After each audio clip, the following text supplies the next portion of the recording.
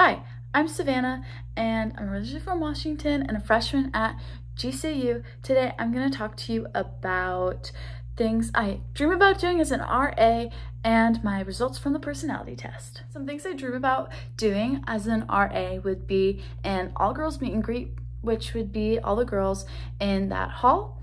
And then this would be more beneficial for girls at the beginning of the year, so they could meet all the girls on the floor, make more friends, and then, their friends could be close to them.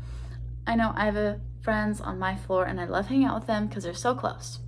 Some other things that I thought would be cool is starting an Instagram for the people who have Instagram, and then it could make this community of girls in the hall closer, or even the floor closer. And on the Instagram, the spiritual life rep or myself could film devos and then do it weekly. So when the girls are scrolling, they could just have that reminder.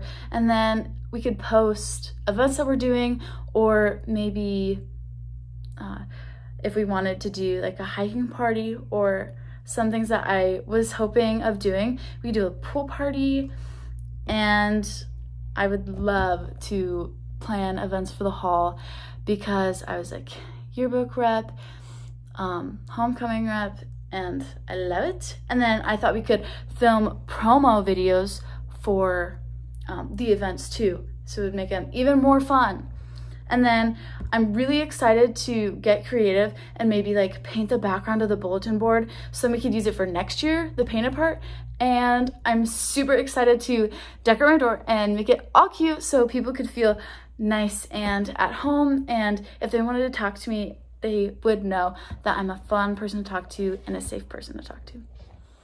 For the personality test, I was really happy with my results. I got ENFJ, which means extroverted, intuitive, feeling, and judging, which basically means that I would rather look at concepts rather than facts, and I make decisions based on feelings. And then I like being planned and organized. Even though I do like being planned and organized, sometimes things go a little bit longer, so I have to adjust. But that's okay. And some nice things it said about me, which were nice to hear, was I strive to make a positive impact, and that I was a born leader, and I remain hopeful in times of difficulty, and then I speak up for what's right, and I'm genuinely caring. These are things that I really feel are true, and that it was just nice to reinforce in my life. Thank you for listening to my video. I'm so excited to hear back from you, and I'm Savannah Jordan. Bye!